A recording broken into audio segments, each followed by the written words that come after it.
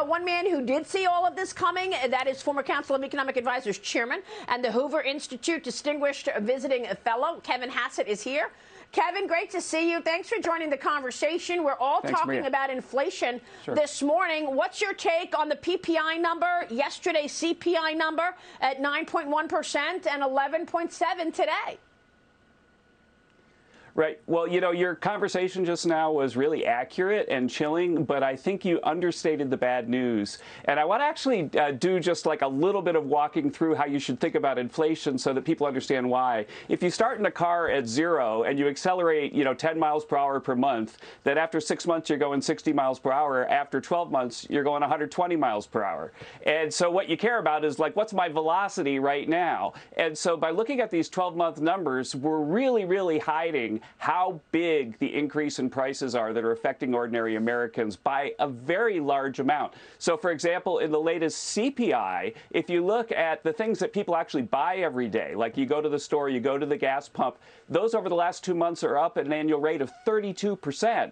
If you look at inflation just over the last 6 months, and then top-line inflation of the CPI is 11%, not 9%. And so what happens is by going back 12 months, what we're doing is we're taking that time when the car started out at 0 and averaging it in with today. And that's why everybody keeps, especially the Biden administration, keeps getting the numbers completely wrong. Because if they talk about a 12-month average, then it's better for them because inflation is lower. But inflation is startlingly high right now. Think about it. The things that you actually discretionarily purchase that aren't durable, like you don't buy a car every day, right? You don't buy a house every day. The things that you buy every day are right now rising at a rate of 32%.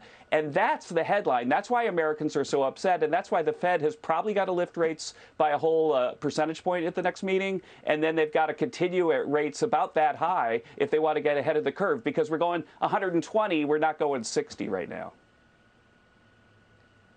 Yeah. Yeah, and that's what I've been saying. You see these headline numbers of 9.1%, but then you look at the underlying components and you see a dozen eggs is up 37% year over year. The price of an airline ticket up 30% year over year. Fuel up huge, more than double over the last year. So it sounds like you agree with the betting in the markets. There now is an 85% chance that the Fed raises rates by a full point later this month, Kevin. Is that what you're believing now?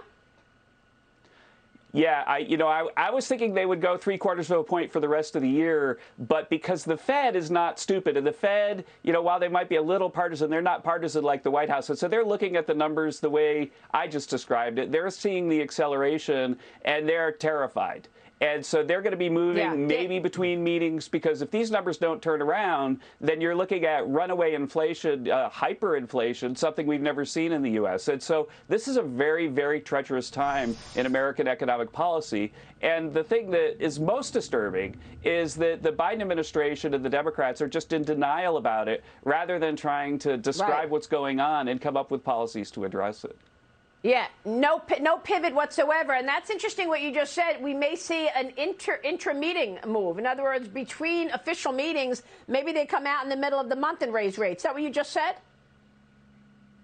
That's what I just said, because these numbers are that bad. These numbers are that bad. It's almost irresponsible. A Greenspan Fed would definitely hit people with a surprise, really big surprise, because what happens is that when you hit the markets with a surprise, then the markets finally understand, okay, this is a Fed that's serious, and then expectations adjust. They say, well, whatever it takes, they're going to get ahead of the curve on inflation, even if it's 8, 9, 10% interest rates. And so therefore, I got to start to change my expectations, and then inflation starts to come down. But until the Fed does something really surprising, then I think that we haven't seen peak inflation. Now, the Biden administration did point out that gas prices have moderated in the last week or two, but that's a temporary phenomenon, and that's really not the cause of all of this. And so that's something that's going to go away by the end of the summer.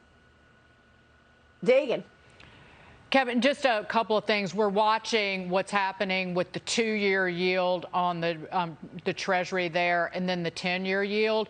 Yesterday, the 2-year closed above the 10-year by a margin that we haven't seen since 2000, roughly around the fall of the year 2000, so almost 22 years ago. It's a classic sign of a recession, that's what people are betting on. Like longer term, they think longer term rates are going to go lower because the U.S. enters a recession, number one.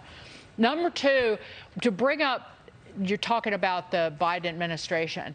Not only are they in denial, but what they've done even this year has made inflation worse. They, in April, Kevin, and my question, in April, they extended the moratorium on making student loan payments. That's stimulus to the rich. 40% of student loan debt is in the hands of people who have law degrees and medical degrees. My question, are they going to do something equally, if not more, stupid? Something that is stimulative, that is, rather than helping the Fed fight inflation, making it harder for them to do something. Yeah. Well, first you have to acknowledge the problem, Kevin. First you have to acknowledge the problem, and they refuse to acknowledge what's going on with everything Dagan is laying out. You're exactly right, both of you guys. It's a great question, Dagan. And the list of stupid things that they're doing is really, really long. But one of the things that I'm working on a paper with Tim Fitzgerald, who worked with me at the White House right now on, is you realize that oil production right now is 1 million barrels a day below where it was right at the start of the pandemic. 1 million barrels a day. There are 1 million barrels a day missing.